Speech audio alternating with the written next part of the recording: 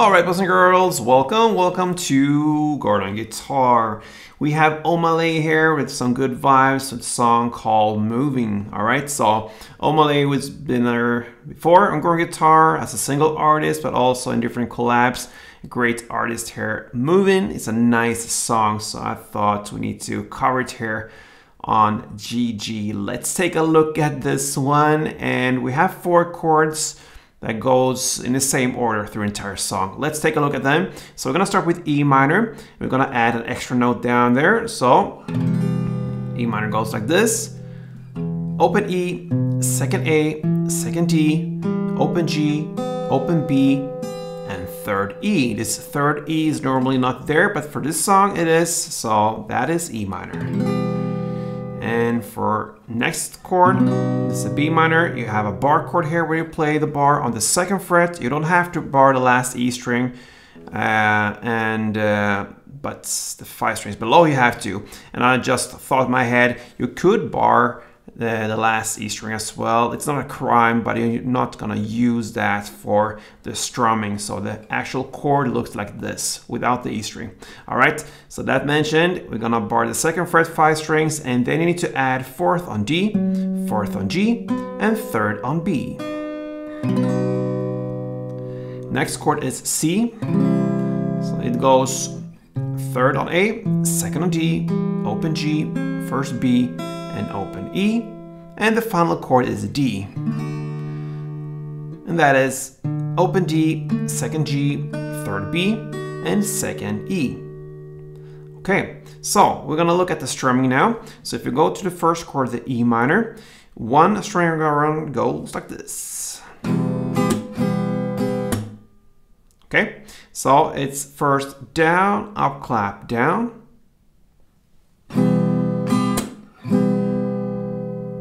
Then a short pause, and then down clap. That's it.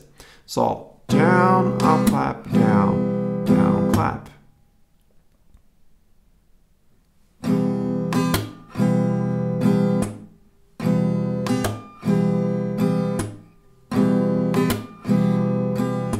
Okay. So that is how you play the strumming. You're gonna play 1 strumming round per chord now. So you're gonna play E minor 1, B minor 1, C1, and D1 like this.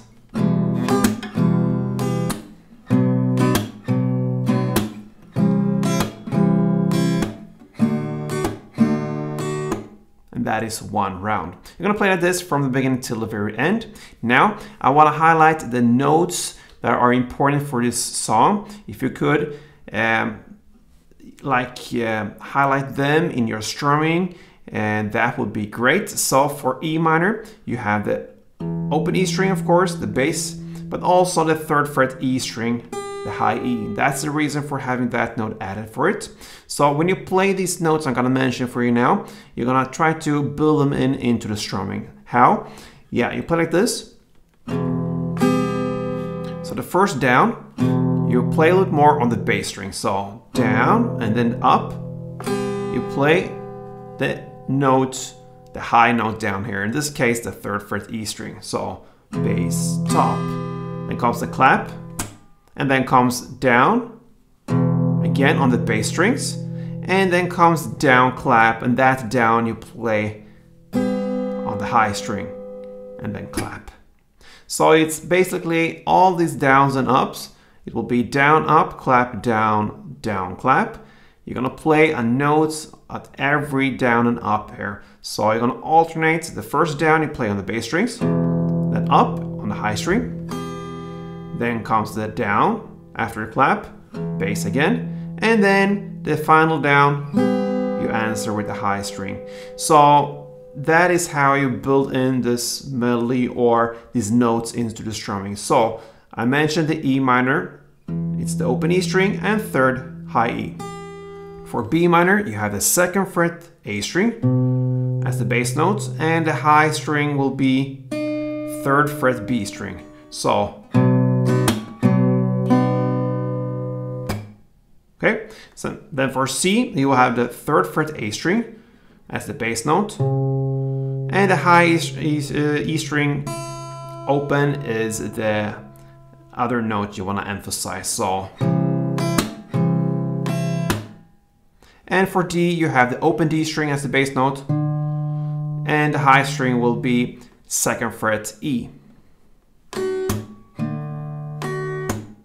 And that is how you build in. So if you listen carefully, I try to highlight the notes for E minor, for B minor, for C, and for D, and this strumming like this.